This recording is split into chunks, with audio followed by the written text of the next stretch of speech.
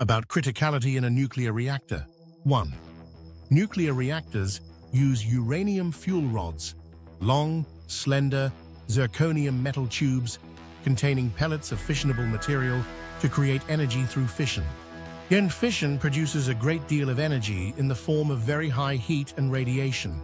That's why reactors are housed in structures sealed under thick metal-reinforced concrete domes.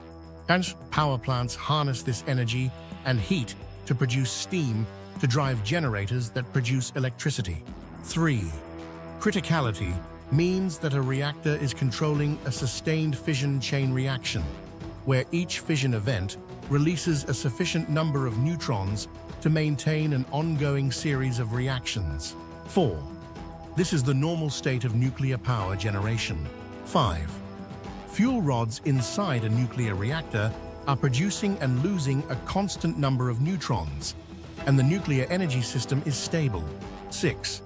Nuclear power technicians have procedures in place, some of them automated, in case a situation arises in which more or fewer neutrons are produced and lost. But when a reactor is starting up, the number of neutrons is increased slowly in a controlled manner. Neutron-absorbing control rods in the reactor core are used to calibrate neutron production. The control rods are made from neutron-absorbing elements such as cadmium, boron, or hafnium, and the deeper the rods are lowered into the reactor core, the more neutrons the rods absorb and the less fission occurs. And technicians pull up or lower down the control rods into the reactor core, depending on whether more or less fission, neutron production, and power are desired. Should a malfunction occur, technicians can remotely plunge control rods into the reactor core to quickly soak up neutrons and shut down the nuclear reaction.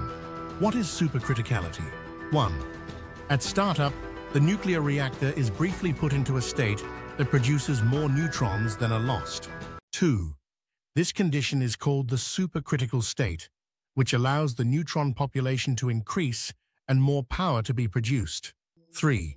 When the desired power production is reached, adjustments are made to place the reactor into the critical state that sustains neutron balance and power production.